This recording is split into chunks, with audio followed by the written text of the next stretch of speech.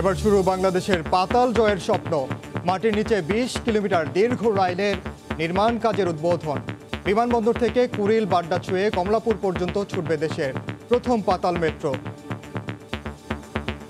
অপ্রতিরোধ অগ্রযাত্রা কেউ থামিয়ে রাখতে পারবে না। যোগাযোগ ব্যবস্থাকে আমূল পাল্টে দিয়েছে আওয়ামী লীগ সরকার। 2021-এর মধ্যে রূপকল্প 21 বাস্তবায়ন করব, সেটা বাস্তবায়ন করেছি। আর এই 18-র যে আমাদের নির্বাচনী স্থান, সেটা আমরা আজকে বাস্তবায়ন করেছি। কারণ আওয়ামী লীগ কথা দিলে কথা রাখে, আমরা সেই কথা রেখেছি।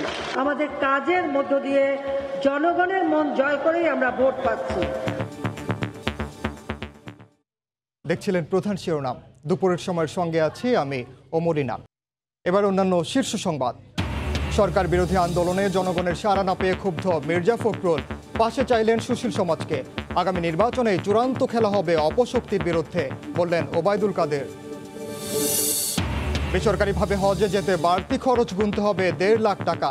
ব্যয় বেড়ে দাঁড়িয়েছে প্রায় 7.25 লাখ। ভোগান্তি কমাতে আলাদা ফ্লাইটের দাবি হাবের।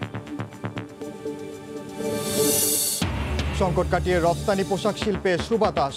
স্থগিত ও আটকে পড়া অর্ডার আবারও নিতে শুরু করেছেন বিদেশি ক্রেতারা। জানুয়ারিতে রেকর্ড আয়।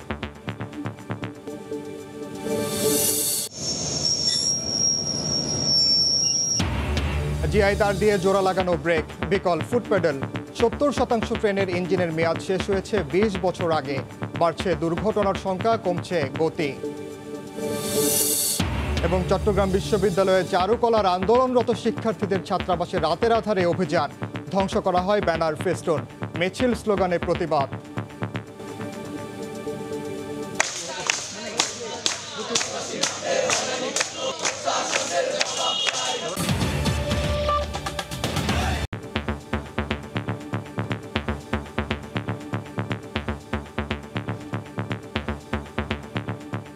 এবার শুরু বাংলাদেশের পাতাল জয়ের স্বপ্ন।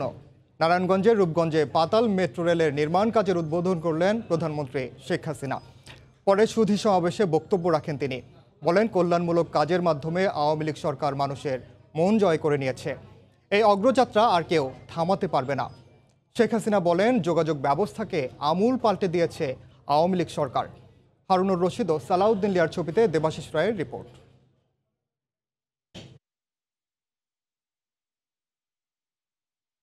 মেট্রোর উড়াল যাত্রার পর এখন লক্ষ্য পাতালে বৈদ্যুতিক ট্রেন পরিচালনা। তাই বাংলাদেশ প্রস্তুত হয়েছে সেই মহানির্মাণ যজ্ঞের জন্য, যার ঐকান্তিক দূরদৃষ্টিতে বাস্তব হয়েছে মেট্রোর স্বপ্ন। সেই সরকার প্রধান শেখ হাসিনার হাত ধরেই উড়াল থেকে পাতাল মেট্রোর পথেও যাত্রা হলো শুরু। রূপগঞ্জে হচ্ছে এমআরটি লাইন 1-এর ডিপো এবং অ্যাক্সেস কন্ট্রোল অবকাঠামো। তাই পূর্বাচলে সশরীরে এসে মূল নির্মাণ যজ্ঞের উদ্বোধন করেন প্রধানমন্ত্রী শেখ হাসিনা। নির্মাণ কাজের উদ্বোধনী শেষে ব্যতিক্রমী এই আয়োজনের দ্বিতীয় পর্ব সুধী সমাবেশে যোগ দেন প্রধানমন্ত্রী। স্থানীয় সংসদ সদস্য সহ অন্তত লক্ষাধিক মানুষ তখন অপেক্ষায় শেখ হাসিনার কথা শোনার জন্য।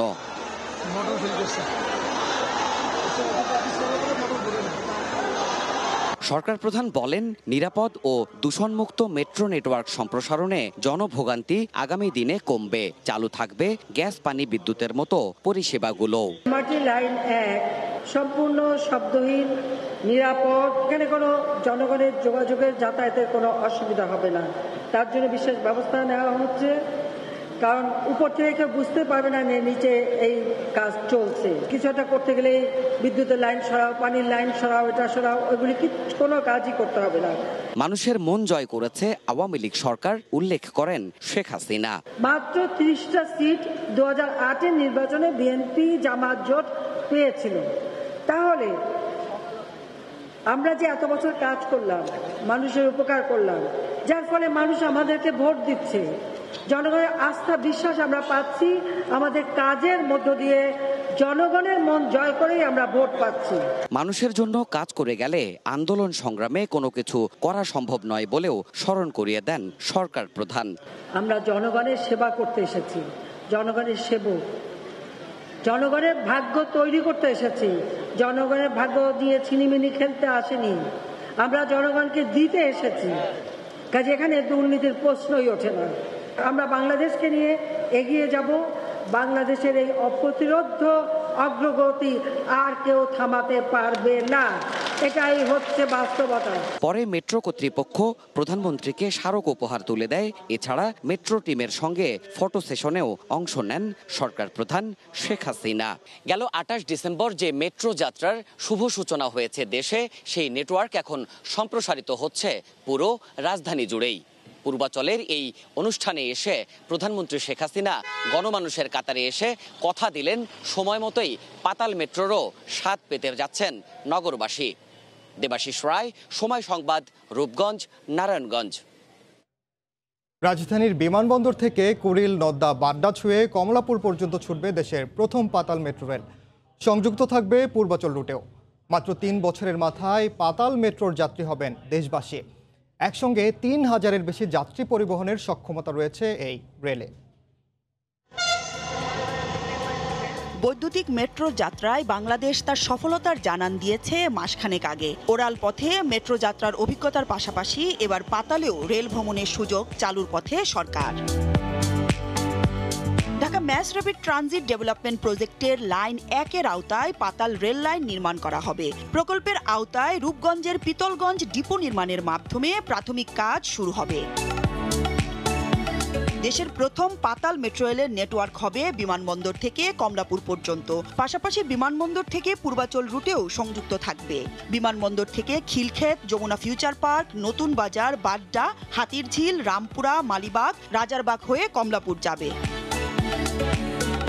প্রকল্প বাস্তবায়নকারী সংস্থা ডিএমটিসিএল বলছে, এ পর্বে এমআরটি লাইন 1-এর আওতায় পাতাল ও উড়ালপথ সহ 31.241 কিলোমিটার মেট্রো রেল লাইন নির্মাণ করা হবে। এ পথে থাকবে 2টি রুট। একটি বিমানবন্দর থেকে কমলাপুর পর্যন্ত, যার দৈর্ঘ্য হবে 20 কিলোমিটার। এ রুটে 12টি পাতাল স্টেশন থাকবে। বিমানবন্দর কমলাপুর রুটই হবে দেশের প্রথম পাতাল রেলপথ। এটিও উত্তর আগারগাঁও রুটে চলাচলকারী মেট্রো রেলের আদলে বিদ্যুতে চলবে। নিয়ন্ত্রণ করা যাবে দূর থেকেই। আর দ্বিতীয়টি হবে নতুন বাজার থেকে পিতলগঞ্জ ডিপো পর্যন্ত, যাকে পূর্বাচল রুট বলা হবে। দ্বিতীয় অংশের দৈর্ঘ্য 11 কিলোমিটার। এ পুরোটাই উড়াল পথ। এ পথে স্টেশনের সংখ্যা 9টি। পাতাল উড়াল মিলিয়ে প্রতিটি স্টেশনে ট্রেন থামবে প্রতি 2.5 থেকে 3.5 মিনিট পর পর। এই 31 কিলোমিটার পথে চলবে 25টি ট্রেন, যার প্রতিটিতে একবারে 3000-এর বেশি যাত্রী পরিবহনের সক্ষমতা থাকবে। 2026 সালে এই পাতাল মেট্রোর সব কাজ শেষ হওয়ার নির্দেশনা রয়েছে সরকারের পক্ষ থেকে। মৌসুম ইসলাম, সময় সংবাদ, ঢাকা। সরকার বিরোধী আন্দোলনে জনগণের সাড়া না পেয়ে ক্ষোভ ঝাড়লেন বিএনপি মহাসচিব মির্জা ফখরুল ইসলাম আলমগীর। এবার সুশীল সমাজকে আন্দোলনে সম্পৃক্ত হওয়ার আহ্বান জানান তিনি। এদিকে আওয়ামী লীগের সাধারণ সম্পাদক ওবায়দুল কাদের বলেছেন, পথ হারিয়ে বিএনপি এখন পদযাত্রায় নেমেছে। তিনি বলেন, আগামী নির্বাচনে অপশক্তির বিরুদ্ধে চূড়ান্ত খেলা হবে। বছরখানেক কম সময় বাকি জাতীয় সংসদ নির্বাচনের। আন্দোলন সংগ্রাম আর সভা সমাবেশ নিয়ে মাঠে প্রধান 2 রাজনৈতিক দল। প্রতিদিনই পাল্টাপাল্টি বক্তব্য দিচ্ছেন আওয়ামী লীগ, বিএনপির শীর্ষ নেতারা। বিএনপি 10 ডিসেম্বর সরকার পতনের কর্মসূচি দিয়ে ব্যর্থ হয়ে এখন নানা কর্মসূচি দিয়ে সরকারকে চাপে রাখার চেষ্টা করছে। কিন্তু বিএনপির এ ধরনের কর্মসূচিতে ভীত নয় টানা 3 মেয়াদ ক্ষমতায় থাকা আওয়ামী লীগ। তারা বলছেন, আন্দোলনে ব্যর্থ হয়ে বিএনপি এখন পেছন যাত্রা শুরু করেছেন।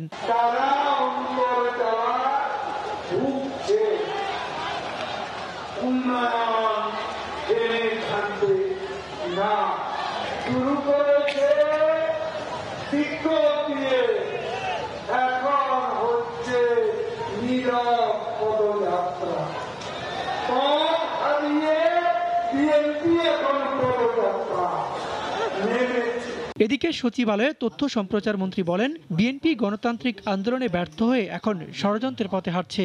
ষড়যন্ত্র না করে আগামীতে জাতীয় নির্বাচনের প্রস্তুতি নেওয়ার আহ্বান জানান তিনি।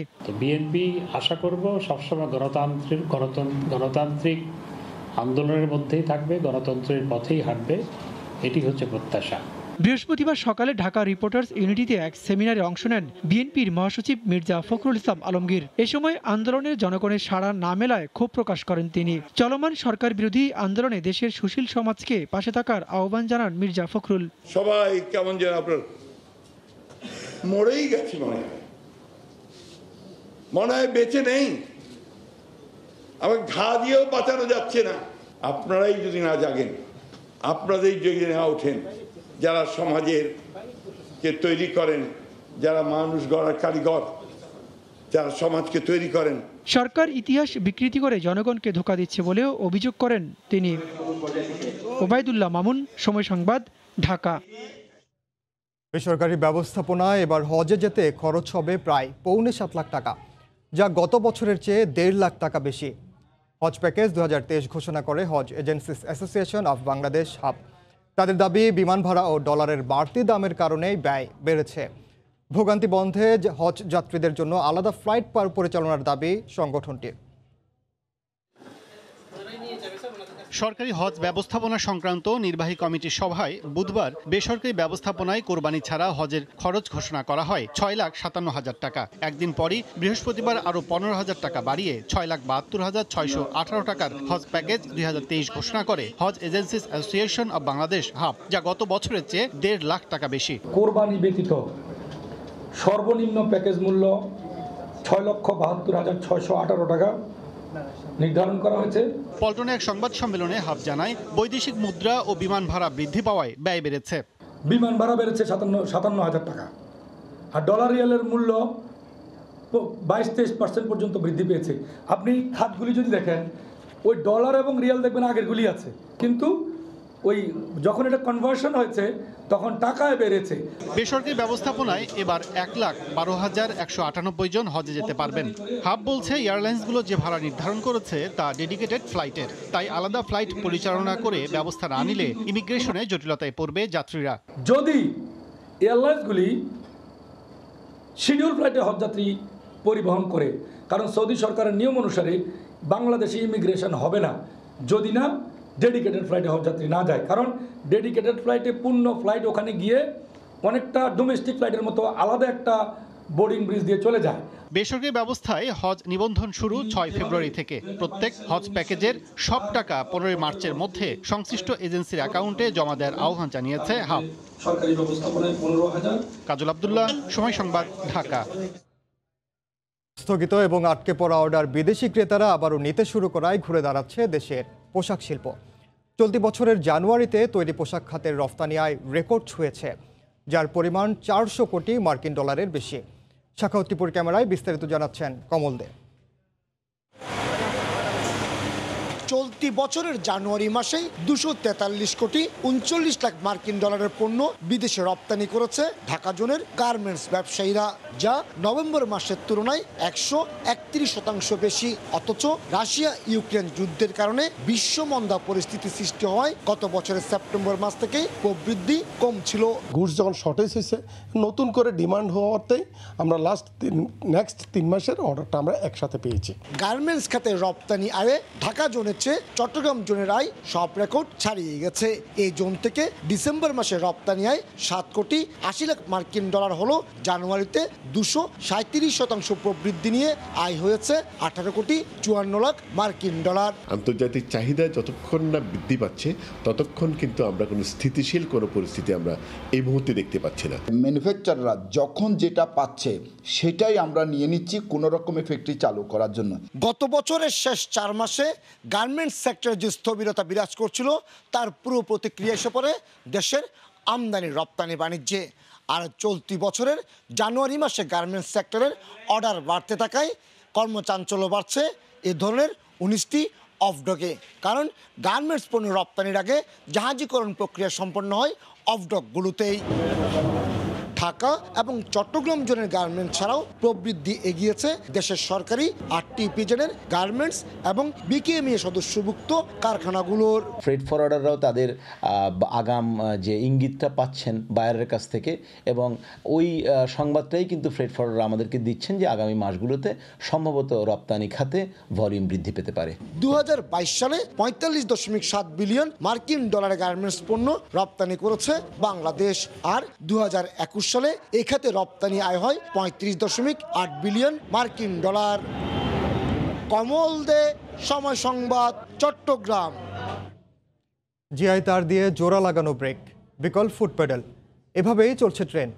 স্বাধীনতার সময় বাংলাদেশ রেলওয়েতে ইঞ্জিন ছিল 486টি, আর 51 বছরে এখন কমে দাঁড়িয়েছে 260টিতে, যার 70% মেয়াদ উত্তীর্ণ। বিশেষজ্ঞরা বলছেন ঝুঁকিপূর্ণ ইঞ্জিনে বাড়ছে দুর্ঘটনা, কমছে ট্রেনের গতি। অবশ্য নতুন ইঞ্জিন সংগ্রহে কয়েকটি প্রকল্প নেওয়া হয়েছে বলে জানিয়েছেন রেলমন্ত্রী। নাজমুস সালেহের রিপোর্ট। পাশের খুঁটি বাঁধার সাধারণ জিআই তার দিয়ে ব্রেক জোড়া লাগানো এই ইঞ্জিন দিয়ে চলছে দূরপাল্লার যাত্রী পরিবহন। লোহার যে পাত চাকাকে চেপে রেখে ব্রেক নিয়ন্ত্রণ করে সেটিও ক্ষয় হয়ে সরে গেছে বহু দূরে, ফলে ব্রেক ছাড়াই চলছে ট্রেন। ইঞ্জিনটির 4টি চাকারই একই অবস্থা। একটু ঝুঁকিপূর্ণ না এরকম ইঞ্জিন? ইঞ্জিন ঝুঁকিপূর্ণ, পুরানো গেছে, ইঞ্জিন ঝুঁকিপূর্ণ হতে পারে। যাত্রীদের নিরাপদে গন্তব্যে পৌঁছে দেওয়ার দায়িত্বে থাকা চালকই নিজের নিরাপত্তা নিয়ে শঙ্কিত। জাপান থেকে কেনা ইঞ্জিনটির জীবনকাল শেষ হয়েছে 20 বছর আগে। গতি নিয়ন্ত্রণের 3টি যন্ত্রের একটি ডেডম্যান ফুট প্যাডেল, যা পুরোপুরি বিকল। উইন্ডো উইপার, ডেডম্যান ফুট প্যাডেল অকার্যকর, লুকিং গ্লাস অপরিষ্কার, জানালা ও দরজার রাবার সিল নাই। কাজ করে না হ্যান্ড ব্রেক, গতি সামলানোর অন্যান্য ইলেকট্রিক ডিভাইসও পুরোপুরি বিকল। চালকরা বলছেন প্রতিনিয়ত জীবনের ঝুঁকি নিয়েই চলতে হয় তাদের। এখানে কোনো কিছু অ্যাক্টিভ নাই, সব ইনঅ্যাক্টিভ, ইন্ডিপেন্ডেন্ট, অটোমেটিক, সবই অকার্যকর। লোকোশেডের ইঞ্জিন মেরামতের শ্রমিকরা বলছেন প্রতিটি ইঞ্জিনের জীবনকাল 25 বছর হলেও রেলবহরে যুক্ত আছে 50 থেকে 60 বছরের ইঞ্জিনও। 40 বছর আগের ইঞ্জিন আছে, এগুলা দূর করে আসলে সার্ভিসিং করে চালাতে চায়। পুরানো এসব মডেলের ইঞ্জিন বিশ্বের আর কোথাও নেই দাবি করে শ্রমিকরা বলছেন মেরামতের যন্ত্রাংশ মেলে না কোথাও। পুরান ইঞ্জিন অনেকগুলো আছে, যন্ত্রপাতি মেলাগুলো পাওয়া যায় না, কোনো রকম জোড়া চালিয়ে চলতেছে। সমস্যা বেশি, লোকাল পার্টস রিপেয়ার হচ্ছে না। সংকট কাটাতে মেরামতের সক্ষমতা বাড়ানোর পাশাপাশি নতুন ইঞ্জিন সংগ্রহের পরামর্শ বিশেষজ্ঞদের। নতুন লোকোমোটিভ সংযোজন করা প্রয়োজন রেলের নির্বিচ্ছিন্ন যাত্রার জন্য, এবং মেরামতের দিকে আমাদের নজর দিতে হবে। তবে রেলমন্ত্রী জানান সমস্যা সমাধানে বেশ কয়েকটি প্রকল্প হাতে নেওয়া হয়েছে। চুক্তি আমাদের হয়েছিল সেটা প্রকিউরমেন্টের জন্য, 40টার মধ্যে 16টা এসেছে, বাকিটা জুন মাসের মধ্যে আমরা বাকিগুলো পেয়ে যাব। চরম সংকট ছিল, সেটা আমরা কাটিয়ে উঠব। 2009 সালে 70টি মিটার গেজ ইঞ্জিন কেনার প্রকল্প নেওয়া হলেও 12 বছর পর তা 2022 সালে বাতিল করা হয়। গত 10 বছরে রেলের উন্নয়নে খরচ হয়েছে 50,000 কোটি টাকা। এরপরও 70% মেয়াদ উত্তীর্ণ ইঞ্জিন দিয়েই চলছে রেলের যাত্রী পরিবহন। যোগাযোগ বিশেষজ্ঞরা বলছেন দ্রুত এই সংকটের সমাধান করা না হলে হুমকির মুখে পড়বে সার্বিক রেল ব্যবস্থাপনা। নাজমুস সালেহি, সময় সংবাদ, ঢাকা। দুপুরের সময়ে আরও থাকছে, রোহিঙ্গা ক্যাম্পে কাজ করত মিয়ানমারের গুপ্তচর, অপরাধের ঘাটে যেন তম্বু শূন্যরেখার বসতে গড়ে তোলা হয় বাংকার, জড়িতদের খোঁজে পুলিশ।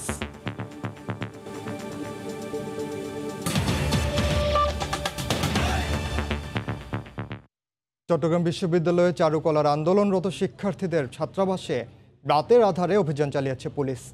শিক্ষার্থীদের অভিযোগ, গতরাতে বিশ্ববিদ্যালয়ে প্রশাসনের উপস্থিতিতে ব্যানার ফেস্টুন ছিঁড়ে ফেলা হয়। আন্দোলনকে প্রশ্নবিদ্ধ করতে তল্লাশির নামে পুলিশি হয়রানি করা হচ্ছে বলে অভিযোগ তাদের। তবে বিশ্ববিদ্যালয় কর্তৃপক্ষ বলছে নিয়মিত তদারকির অংশ। বিস্তারিত জানাচ্ছেন পার্থপ্রতিম বিশ্বাস। মোবাইল ফুটেজে দেখা যায় বুধবার রাত 12:30টায় বিশ্ববিদ্যালয়ের প্রশাসনের উপস্থিতিতে চারুকলা ইনস্টিটিউটে প্রবেশ করে পুলিশ। এই সময় হলসহ বিভিন্ন জায়গায় তল্লাশি চালানো শুরু হয়। তল্লাশির নামে চারুকলা শিক্ষার্থীদের আন্দোলনের ব্যানার ফেস্টুন ছিঁড়ে ফেলার অভিযোগ শিক্ষার্থীদের। এদিকে বৃহস্পতিবার সকাল থেকে স্লোগানে উত্তাল চারুকলা ইনস্টিটিউট। সমস্যা সমাধানে আন্দোলনের 93তম দিনে এসেও দেখা যায়নি শিক্ষক কিংবা প্রশাসনের কাউকে। শিক্ষকরা আলোচনায় না বসলে পূর্ব ঘোষণা অনুযায়ী রোববার থেকে আমরণ অনশনে যাবেন আন্দোলনকারী শিক্ষার্থীরা। তারা আন্দোলনকে প্রশ্নবিদ্ধ করবে দেখে রাতের বেলায় এসে আসলে অভিযানটা চালিয়েছেন। শিক্ষা মন্ত্রণালয় থেকে যারা এসেছেন, শিক্ষামন্ত্রী মহোদয় এবং ডিসি মহোদয় যারা এসেছেন, ওনারা তো একবারও বলেন নাই যে আমাদের দাবিটা অযৌক্তিক। শিক্ষকরা আসে কিনা, যদি যদি না আসে তাহলে আমরা একদম প্রস্তুত রবিবারের অনশনে যাওয়ার জন্য। চারুকলার হলে বহিরাগতদের অবস্থান আছে এমন তথ্যের ভিত্তিতে ও অপ্রীতিকর ঘটনা এড়াতেই এই তল্লাশি করা হয়েছে বলে জানান বিশ্ববিদ্যালয়ের সহকারী প্রক্টর। এই তল্লাশিটা ছিল অনেকটা রুটিন ওয়ার্কের মতো। সেখানে যেহেতু দুইটা পক্ষ দাঁড়িয়ে গেছে, যে কোনো ধরনের অপ্রীতিকর পরিস্থিতি এড়ানোর জন্যই আমরা এই তল্লাশিটা চালিয়েছি।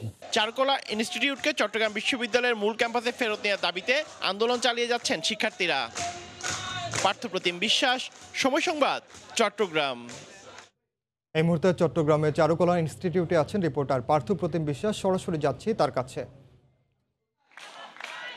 আজকে টানা 93 দিনের মতো আন্দোলন চালিয়ে যাচ্ছে চট্টগ্রাম বিশ্ববিদ্যালয়ের চারুকলা ইনস্টিটিউটের শিক্ষার্থীরা। আজকে সকাল 9টা থেকে ওই আন্দোলন শুরু হয়েছিল এবং আপনারা দেখতে পাচ্ছেন এখনো পর্যন্ত কিন্তু তারা টানা তাদের যে আন্দোলন, সেই আন্দোলন কিন্তু চালিয়ে যাচ্ছে এবং এখনো পর্যন্ত তাদের দাবি একটি, সেটি হচ্ছে মূল ক্যাম্পাসে তাদেরকে ফেরত নিয়ে যেতে হবে। এবং তারা বলেছেন আজকের মধ্যে যদি বিশ্ববিদ্যালয় প্রশাসন তাদের সাথে যোগাযোগ না করে তাহলে রবিবার থেকে আমরণ অনশন কর্মসূচির যে ঘোষণা দিয়েছে সেই পথেই কিন্তু চালা যাবে। এবং তারা বলছেন যেহেতু 93 দিন ধরে তারা আন্দোলন চালিয়ে যাচ্ছে, এই মুহূর্তে তাদের আর পেছনে ফেরত আসার কোনো পথ নেই। তাদের একটিই দাবি, সেটি হচ্ছে তারা মূল ক্যাম্পাসে ফেরত যেতে চায়। এবং বুধবার মধ্যরাতে তারা অভিযোগ করে বলেছেন বিশ্ববিদ্যালয়ের প্রশাসনের উপস্থিতিতে কিন্তু পুলিশের একটি দল এখানে তাদের হলে তল্লাশি চালিয়েছেন। মূলত তাদেরকে আন্দোলনকে প্রশ্নবিদ্ধ করতেই এই তল্লাশি করা হয়েছে বলে অভিযোগ করেছেন চারুকলার আন্দোলনরত শিক্ষার্থীরা। তারা বলছেন বিশ্ববিদ্যালয়ের প্রশাসন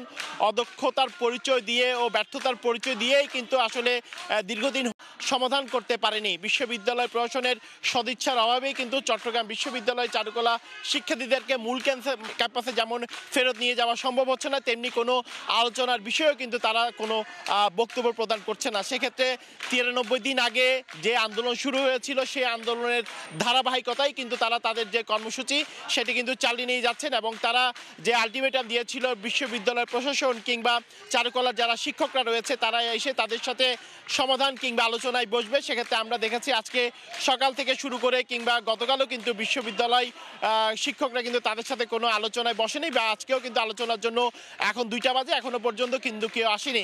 সেক্ষেত্রে যদি আজকের মধ্যে আলোচনায় না আসে তাহলে তারা বলছেন রোববার থেকে কিন্তু তারা তাদের যে অনশন কর্মসূচি, আমরণ অনশন কর্মসূচি, সেই কর্মসূচির দিকেই কিন্তু তারা যাবেন এবং মূল ক্যাম্পাসে ফেরত না নেওয়া পর্যন্ত তাদের যে আন্দোলনের কর্মসূচি সেটি কিন্তু তারা চালিয়ে যাবেন। তো এই ছিল আমার কাছে এখনো পর্যন্ত চট্টগ্রাম বিশ্ববিদ্যালয়ের চারুকলা ইনস্টিটিউট থেকে এখানকার সর্বশেষ খবর।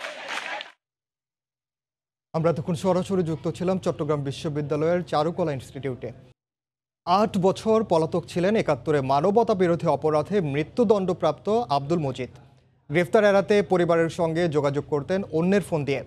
মৃত্যুদণ্ডপ্রাপ্ত এই আসামিকে মাদারীপুর থেকে গ্রেফতার করেছে র্যাব। সংস্থাটি বলছে সাজা হওয়ার পর থেকেই আত্মগোপনে ছিলেন তিনি। আব্দুল মজিদ শিক্ষকতা করতেন মাদারীপুরের একটি কামিল মাদ্রাসায়, কিন্তু মহান এ পেশার আড়ালে তিনি ছিলেন ভয়ঙ্কর অপরাধী, একজন দেশদ্রোহী আলবদর নেতা।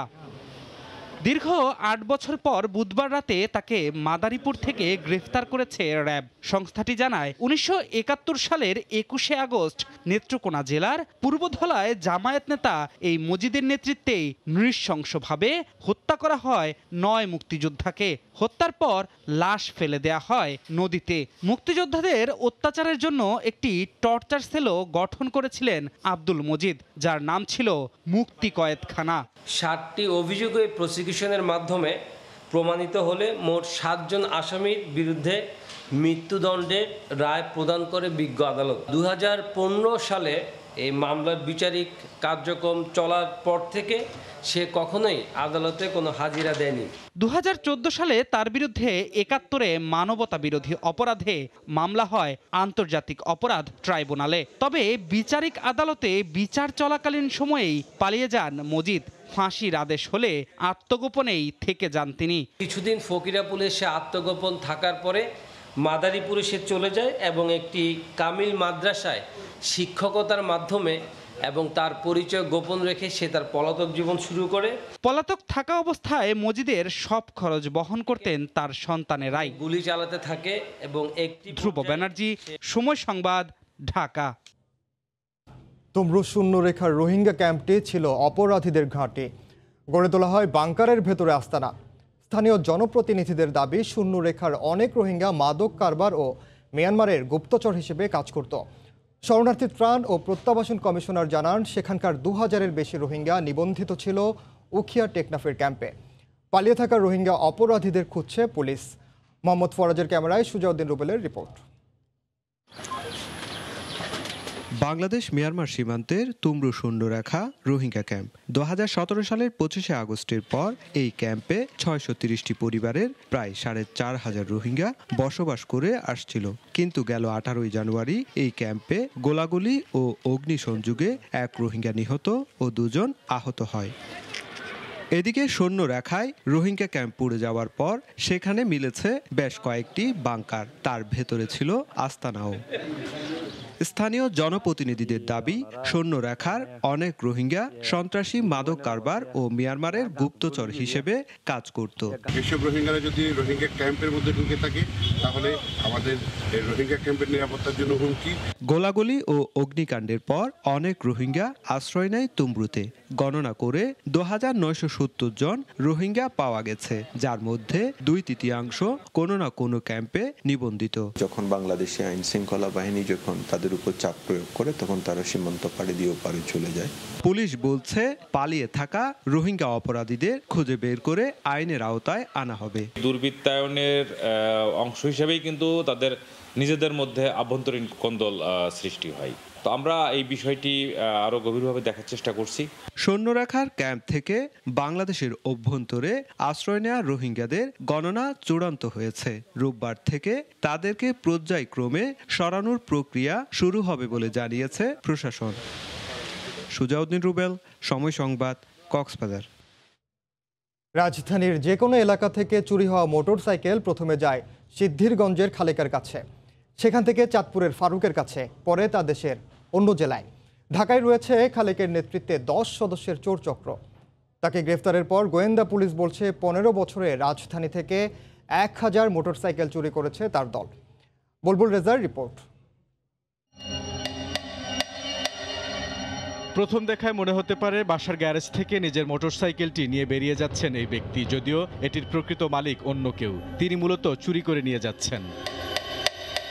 তবে আরেকটি সিসি ক্যামেরায় ধরা পড়া এই চোর অনেকটাই সচেতন। কলাপসিবল গেট খুলে প্রথমে মোটরসাইকেলটি পর্যবেক্ষণ, বাড়তি সতর্কতা হিসেবে তিনি বাইরে থেকে লক করে দেন দরজা। পরে আরেক সহযোগীকে নিয়ে চুরি করে নিয়ে যান মোটরসাইকেলটি। রাজলক্ষ্মী মার্কেটে একটা কাজে উপরে গেছি, নিচে বাইকটা রাইখা গেছি। তো 25-30 মিনিট হবে, আইসা দেখলাম যে আমার বাইকটা নাই। কাজ শেষ করে আসার পরে আসে দেখি আমার ঘটনাস্থলে আমার বাইক নেই। তো অনেক খোঁজাখুঁজি করছি, আমার ফ্রেন্ড সার্কেল অনেক খোঁজাখুঁজি কিছু পাইনি। গত বছরের নভেম্বরে তুরাগ ও দক্ষিণখান এলাকার বিভিন্ন বাসার গ্যারেজ থেকে চুরি হওয়া মোটরসাইকেলের ঘটনা তদন্ত করতে গিয়ে একটি চোর চক্রকে শনাক্ত করতে সক্ষম হয়েছে ঢাকা মহানগর গোয়েন্দা পুলিশের উত্তরা বিভাগ। গ্রেফতার করা হয়েছে চক্রটির প্রধান খালেক হাওলাদারকে। উদ্ধার করা হয়েছে 12টি চোরাইকৃত মোটরসাইকেল। মেকানিক থেকে ধীরে ধীরে দুর্ধর্ষ মোটরসাইকেল চোর হয়ে ওঠেন খালেক। তৈরি করেন 9 থেকে 10 জনের চক্র। গেল 15 বছরে শুধু রাজধানী থেকেই 1000 মোটরসাইকেল চুরির কথা স্বীকার করেছেন তিনি। রাত 10টা থেকে 12টার মধ্যে ঢাকার বিভিন্ন এলাকায় খালেকের চক্র বের হয় মোটরসাইকেল চুরির উদ্দেশ্যে। একদল রেকি করে, অন্য দলটি মূলত চুরির কাজটি করে। চুরির পর আরেক দল মোটরসাইকেল নিয়ে চলে যায় সিদ্ধিরগঞ্জে ওস্তাদ খালেকের কাছে, সেখান থেকে নিয়ে যায় চাঁদপুরের ফারুকের কাছে। হুন্ডাটা আমরা যার কাছ থেকে পাবো তাকে কিন্তু আমরা চোর হিসেবে সাব্যস্ত করব, কারণ চোরাই মাল কেনাটা একটা অপরাধ। কেউ যদি এই সকল মোটরসাইকেল কিনেন কাগজপত্রবিহীন কিনলে কিন্তু আমরা সকলকে আইনের আওতায় নিয়ে আসবো এবং গ্রেপ্তার করব। ঢাকা থেকে চুরি হওয়া মোটরসাইকেল চাঁদপুরের শাহরাস্তি, হাজীগঞ্জ, নোয়াখালীর সোনাইমুড়ি ও চাটখিল, মুন্সিগঞ্জের বালুচর এবং হাওড় অঞ্চল সহ ছড়িয়ে পড়ে দেশের বিভিন্ন প্রান্তে। জেলখানায় গিয়ে তারা আবার অনেকের সাথে মিশে সেখান থেকে বের হয়ে তারা কিন্তু আবারই অপরাধে জড়িত হচ্ছে। তা আমরা যে সকল চোর চক্র জেলখানাও রয়েছে তাদেরকে আমরা রিমান্ডে জিজ্ঞাসাবাদ করব। চুরি রোধে সতর্কতামূলক ব্যবস্থা নেয়ার পরামর্শ পুলিশের। পারলে মোটরসাইকেলে যদি জিপিএসটা যদি ব্যবহার করা যায়। বুলবুল রেজা, সময় সংবাদ, ঢাকা। খুলনার ভদ্রা ও হরি নদীর তীরে সরকারি জায়গায় অবৈধভাবে গড়ে ওঠা ইটভাটা উচ্ছেদ শুরু হয়েছে। বুলডোজার দিয়ে গুঁড়িয়ে দেওয়া হয় চুল্লি। সকাল থেকে জেলা প্রশাসনের উদ্যোগে এ উচ্ছেদ চালানো হয়। ইটভাটার বিভিন্ন ঘর, চুল্লি, ইট অপসারণ। প্রায় 1 যুগ আগে গড়ে ওঠা ইটভাটার চুল্লি ভেঙে গুঁড়িয়ে দেয়া হয়। খুলনার ডুমুরিয়া উপজেলার খোরনিয়া ও রুদঘরা ইউনিয়নে ভদ্রা ও হরি নদীর তীর দখল করে গড়ে ওঠে 14টি ইটভাটা, যাদের অধিকাংশের নেই পরিবেশ অধিদপ্তরের অনুমোদন। নদীর তীর দখল ও এলাকার পরিবেশ ঝুঁকির কথা বিবেচনা করে 2021 সালের 22 ফেব্রুয়ারি উচ্চ আদালতে রিট পিটিশন দায়ের করেন একজন আইনজীবী। আবেদনের প্রেক্ষিতে অবৈধভাবে গড়ে তোলা 14টি ইটভাটা অপসারণ করে জমি অবমুক্ত করতে গত 10 জানুয়ারি জেলা ও ডুমুরিয়া উপজেলা প্রশাসনকে নির্দেশ প্রদান করা হয়। এরই প্রেক্ষিতে খুলনা জেলা প্রশাসনের উদ্যোগে বৃহস্পতিবার অভিযান পরিচালনা হয়। হাইকোর্টের রায়ের কারণে আমরা শ্রদ্ধাশীল হয়ে আমি আমার ভাটা নিজে থেকে ভেঙে দিয়েছি। পার্শ্ববর্তী যে স্কুল, প্রাথমিক বিদ্যালয় যেগুলো রয়েছে, এখানে ছাত্রছাত্রীদের খুবই উপকারিতা হয়েছে। আগামী 8 ফেব্রুয়ারি নির্ধারিত সময়ের মধ্যেই আদালতের নির্দেশনা অনুযায়ী সবগুলো ইটভাটার কার্যক্রম বন্ধ ও উচ্ছেদ সম্পন্ন করা হবে বলে জানিয়েছে প্রশাসন। স্থানীয়ভাবে যারা আছেন সবাই মিলে আমরা সার্বিক সহযোগিতার মাধ্যমেই এই মহামান্য হাইকোর্ট বিভাগের এই নির্দেশনাটা পালন করছি। যেগুলি নদীর পার্শ্ববর্তী কৃষি জমিতে অবৈধভাবে গড়ে উঠেছে সেগুলির কার্যক্রম বন্ধ এবং সেগুলি উচ্ছেদ করার কার্যক্রম আমরা পরিচালনা করছে। জেলা প্রশাসনকে এই অভিযানে সহায়তা করেছে পুলিশ, আনসার ব্যাটালিয়ন ও ফায়ার সার্ভিস। ডুমুরিয়া উপজেলায় আরও অর্ধ শতাধিক ইটভাটা। আব্দুল্লাহ আল মামুন রুবেল, সময় সংবাদ, খুলনা। চাঁদপুরের মেঘনা নদীতে মধ্যরাতে যাত্রীবাহী লঞ্চের ইঞ্জিনে আগুন লাগে। 999-এ ফোন পেয়ে যাত্রীদের উদ্ধার করে নৌ পুলিশ।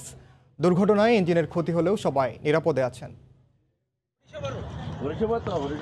বুধবার রাত 9টার দিকে রাজধানীর সদরঘাট থেকে ভোলার উদ্দেশ্যে ছেড়ে যায় যাত্রীবাহী লঞ্চ MV কর্ণফুলী 11। মধ্যরাতে চাঁদপুরের মেঘনা নদীতে পৌঁছালে ইঞ্জিন থেকে লঞ্চে আগুন লাগে। মুহূর্তেই পুরো লঞ্চ আচ্ছন্ন হয়ে পড়ে কালো ধোঁয়ায়। এ সময় লঞ্চে থাকা যাত্রীরা আতঙ্কিত হয়ে জরুরি পরিষেবা 999-এ কল করেন। পরে নৌ পুলিশ ঘটনাস্থলে পৌঁছে যাত্রীদের উদ্ধার করে কর্ণফুলী 3 নামে আরেকটি লঞ্চে গন্তব্যে পৌঁছে দেয়। এরই মধ্যে লঞ্চের স্টাফরা আগুন ও ধোঁয়া নিয়ন্ত্রণে আনে।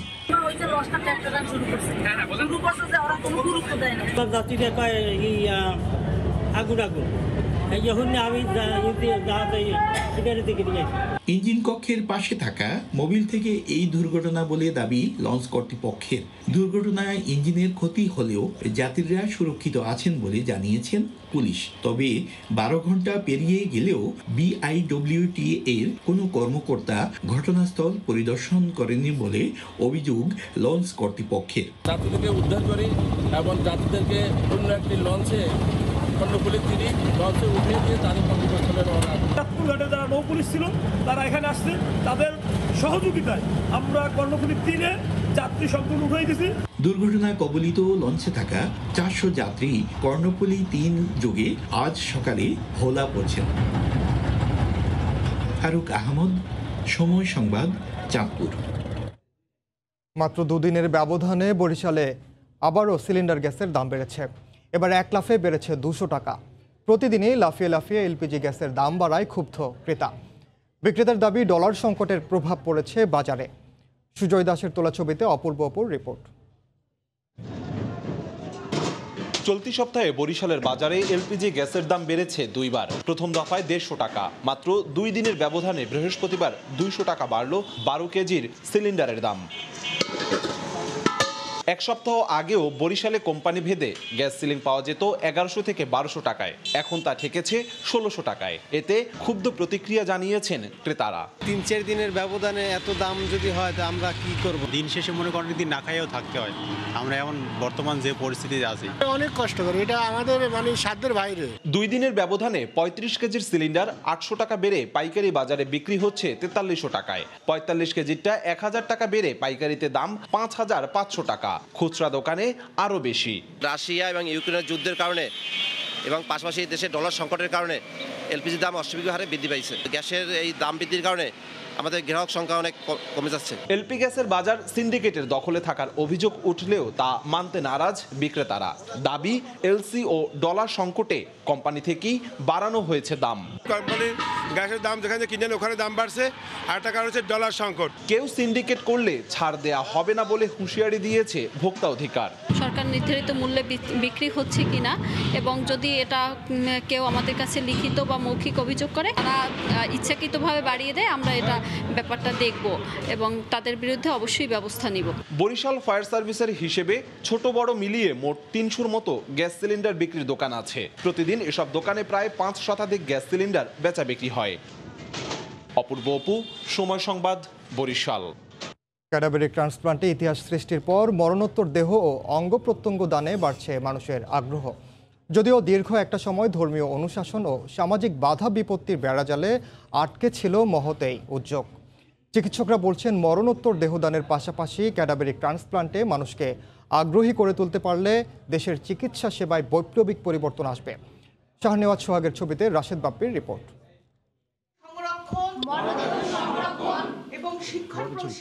এই শপথ প্রাণহীন দেহের সম্মান ও পবিত্রতা রক্ষার, পৃথিবীর শ্রেষ্ঠ দানের প্রতি কৃতজ্ঞতা প্রকাশ। মৃত্যুর আগেই শেষ ইচ্ছে অনুযায়ী বঙ্গবন্ধু শেখ মুজিব মেডিকেল বিশ্ববিদ্যালয়ে মা নন্দিতা বড়ুয়ার মরদেহ দান করেন সন্তানেরা। বৃহস্পতিবার সকালে যথাযথ সম্মান ও শ্রদ্ধা জানিয়ে সেই মরদেহ গ্রহণ করেন বিশ্ববিদ্যালয় কর্তৃপক্ষ, যা পরবর্তীতে সংরক্ষণ করে ব্যবহার করা হবে চিকিৎসা শিক্ষায়। শুধু দেহদানে নয়, কিডনি সহ জটিল কিছু রোগে ভুগে ৬৯ বছর বয়সে BSMEA-তে চিকিৎসাধীন অবস্থায় মৃত্যু হয় মহৎ প্রাণ নন্দিতা বড়ুয়ার। মৃত্যুর পর তার চোখের কর্নিয়া প্রতিস্থাপন করা হয় জান্নাতুল ফেরদৌস ও আব্দুল আজিজ নামে 2 জনের চোখে। অবশ্যই তার প্রতি আমি কৃতজ্ঞ থাকবো। এই জন্য এই দানের মাধ্যমে যে কর্নিয়াটা দিয়েছে, এজন্য আমি অনেক কৃতজ্ঞ। মায়ের এমন মহানুভবতায় খুশি সন্তানেরা। মায়ের শেষ ইচ্ছে পূরণ করতে পেরে আনন্দের পাশাপাশি গর্বিত তারা। আর অনেক দিনের ইচ্ছে ছিল যে মা নিজের মরণোত্তর দেহ দান করবেন, সেই সাথে কর্নিয়াও দান করবেন। আমরা জীবন এবং আমাদের জীবনসঙ্গী আমরাও মরণোত্তর চক্ষুদান এবং দেহদান করব। মেডিকেল শিক্ষায় সবথেকে গুরুত্বপূর্ণ অধ্যায় অ্যানাটমি, যার জন্য প্রয়োজন মানুষের মরদেহ। অথচ প্রয়োজনীয় সচেতনতা ও সদিচ্ছার অভাবে মরদেহের সংকট রয়েছে বিভিন্ন মেডিকেল কলেজে। চিকিৎসকরা বলছেন, সম্প্রতি মরণোত্তর দেহদান সহ ক্যাডাবেরিক ট্রান্সপ্লান্টে আগ্রহ বাড়ায় সুদিন ফিরবে দেশের স্বাস্থ্য খাতে। দেহ দান করে মানুষকে হেল্প করা যায়, এটাও একটা সৎকায়ে জারিয়া। মানে আমি শিক্ষা লাভ করছি তার মাধ্যমে অন্য লোক চোখে দেখতে পাচ্ছে, এ সব কিছু কিন্তু এই মহানুভবতা। 2003 সাল থেকে বঙ্গবন্ধু শেখ মুজিব মেডিকেল বিশ্ববিদ্যালয়ে মরণোত্তর দেহদান করেছেন 20 ব্যক্তি। সবশেষ চলতি বছরের শুরুতে প্রতিষ্ঠানটিতে নিজের দেহদান করেন স্থপতি মোবাশ্বের হোসেন। মৃত্যুর মধ্য দিয়ে জীবনের যবনিকাপাত ঘটে, এটি চিরন্তন সত্য। কিন্তু মানুষ চাইলেই মৃত্যুর পরও লাভ করতে পারেন অমরত্ব। মরণোত্তর দেহদানের মাধ্যমে চিকিৎসা শিক্ষায় অবদানের পাশাপাশি দেহের বিভিন্ন অঙ্গ প্রত্যঙ্গ দানের মাধ্যমে একজন মানুষ বেঁচে থাকতে পারেন আরও অনেক মানুষের দেহে। শুধু প্রয়োজন সচেতনতা, একটু উদারতা। রাশেদ বাপ্পি, সময় সংবাদ, ঢাকা। কলকাতা আন্তর্জাতিক বইমেলার ৪র্থ দিন আজ দুপুর থেকেই বাড়ছে ভিড়। এই মুহূর্তে কলকাতার বইমেলা প্রাঙ্গণে আছেন সহকর্মী সুব্রত আচার্য। সরাসরি যাচ্ছি তার কাছে।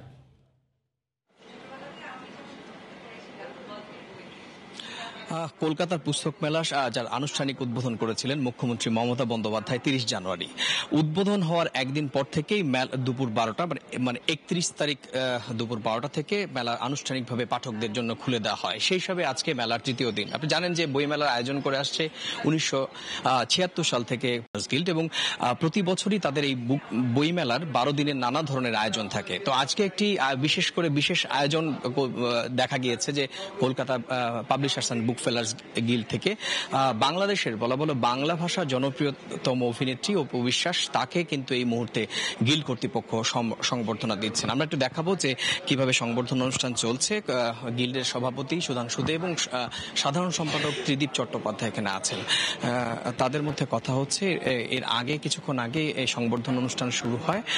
সেখানে সংবর্ধনা প্রথমে তাকে ফুলেল ভাবে শুভেচ্ছা জানান ত্রিদীপ চট্টোপাধ্যায়, এবং সেখানে আমরা দেখেছি উপস্থিত ছিলেন সভাপতি সুধাংশু দে এবং তারপরে কিন্তু অভিনেত্রী অপু বিশ্বাস লিখিত বক্তব্য পাঠ করেন এবং তিনি বলেন যে এর আগে গত বছর তিনি যখন প্রথম দুর্গাপুজোয় আসেন এবং সেখান থেকেই কিন্তু তার মূলত কলকাতার যে জনপ্রিয়তা সেটি গণমাধ্যম দিয়ে সেটি কিন্তু সাধারণ মানুষের কাছে পৌঁছায় এবং ইতিমধ্যেই কলকাতার বইমেলার যারা আয়োজক আছেন তাদের যে এই সংবর্ধনা অনুষ্ঠানে তিনি বলেছেন যে এটা তার জীবনের একটি সেরা পাওয়া এবং সেক্ষেত্রে কিন্তু আজ এখন দেখছি যে তাদের মধ্যে আলোচনা চলছে। তো সব মিলিয়ে গোটা একটি পরিবেশ তৈরি হয়েছে যেখানে কিন্তু আমরা দেখেছি যে তাকে এই মুহূর্তে আমরা আপনাকে জানিয়ে রাখি যে এই 4 তারিখ এই 4 ফেব্রুয়ারি কিন্তু একই রকম ভাবে কলকাতা বইমেলায় বাংলাদেশ দিবসের যে আয়োজন সেই আয়োজনের চূড়ান্ত প্রস্তুতি কিন্তু ইতিমধ্যেই শুরু হয়েছে। আপনি জানেন যে এবার কলকাতায় যে বাংলাদেশে প্যাভিলিয়ন করা হয়েছে সেটি বঙ্গবন্ধুর আদলে। অপু বিশ্বাস নিশ্চয়ই এই সংবর্ধনা অনুষ্ঠানের পরে সেই বঙ্গভবনের আদলে করা প্যাভিলিয়নে কিন্তু পরিদর্শন করবেন। তো সব মিলিয়ে ছিল আমার কাছে অপু বিশ্বাসের গিল্ডের পক্ষ থেকে যে সংবর্ধনা অনুষ্ঠানের আয়োজন আমার কাছে থাকা সে সংক্রান্ত সব শেষ। আমরা তখন সরাসরি যুক্ত ছিলাম কলকাতা আন্তর্জাতিক বইমেলায়। খেলার খবর, চট্টগ্রাম সিলেট ঘুরে আবারও ঢাকায় ফিরেছে বাংলাদেশ প্রিমিয়ার লিগ বিপিএল। শুক্রবার ছুটির দিনে রয়েছে 2টি ম্যাচ। প্রথম ম্যাচে বেলা 2টায় ফরচুন বরিশালের মুখোমুখি হবে খুলনা টাইগার্স। সন্ধ্যায় ঢাকা ডোমিনেটর্সের প্রতিপক্ষ রংপুর রাইডার্স। ঢাকায় তৃতীয় পর্বে কাগজে কলমে লড়াইটা ছোট হয়ে এসেছে। এখন চতুর্থ স্থানের জন্য লড়বে রংপুর রাইডার্স এবং খুলনা টাইগার্স। ঢাকা পর্বে রেসে থাকা খুলনার সামনে ছন্দে থাকা সাকিব আল হাসানের দল রংপুর রাইডার্স। যদিও শেষ ম্যাচে তারা হেরেছে ঢাকা ডোমিনেটর্সের বিপক্ষে, তাই এই ম্যাচে জয়ের অপেক্ষায় থাকবে দুদল। সাকিব তামিমদের লড়াই নিশ্চয়ই বাড়তি উন্মাদনা দেবে। এবার মৌলভীবাজারের পাখি নিয়ে রিপোর্ট। মৌলভীবাজারের নুরুল ইসলাম পঙ্কি মিয়ার বাড়ি এখন হাজারো পাখির নিরাপদ আবাসস্থল। দীর্ঘ 1 যুগ ধরে এই বাড়ির গাছগাছালি ঘিরে বিভিন্ন প্রজাতির পাখিরা গড়ে তুলেছে বসত বাড়ি। আর বর্ষায় ফিরে যায় তাদের চিরচেনা হাওরের বুকে। শাহ ওলিদুর রহমানের পাঠানো তথ্য ও মোহাম্মদ ইয়ারুপ আহমদের ছবিতে রিপোর্ট। দিনের আলো নিভে যাবার আগে ডানায় ভর করে ছুটে আসছে হাজারো পাখির দল। কেউ আসছে পূর্ব প্রান্তের আকাশ জুড়ে দলে দলে হাওয়ায় ভেসে, আবার কেউ বা আসছে সন্ধ্যার পশ্চিমা দিগন্ত রেখা ছুঁয়ে এলোমেলো ডানায় কোলাহলের শব্দ তুলে। আর এসব দেখে মুগ্ধ সবাই। পাখির খবর পাই আমরা পাশের গ্রাম তো আইছি এই পাখি দেখার লাগে। এই অনুভূতিটা মানে এটা ভাষায় প্রকাশ করার মতো নয়, খুব সুন্দর লাগে দেখতে। হাওর কাওয়া দিঘির পার ঘেঁষা মৌলভীবাজার সদর উপজেলার একাটুনা ইউনিয়নের বিরইমাবাদ গ্রাম। নুরুল ইসলাম পঙ্কি মিয়া সুউচ্চ দেয়াল ঘেরা বাড়ি জুড়ে গড়ে তুলেছেন বিশাল বাগান। এই বাগানের সবকটি গাছে বিভিন্ন প্রজাতির বক, পানকৌড়ি, শামুকখোল এসে বাসা বাঁধে। আর বর্ষা আসলেই ফিরে যায় তাদের চিরচেনা হাওরের বুকে। অনুমানক লাখ কানেক পাখি আমার বাড়ির, সেগুলো মারতে দেয় না, বা গ্রামের মানুষও কোনোদিন কেউ আইসে না মারার লাগে। এদিকে পাখির নিরাপদ বিচরণ নিশ্চিতে প্রয়োজনীয় উদ্যোগের কথা জানান সদর উপজেলা নির্বাহী কর্মকর্তা।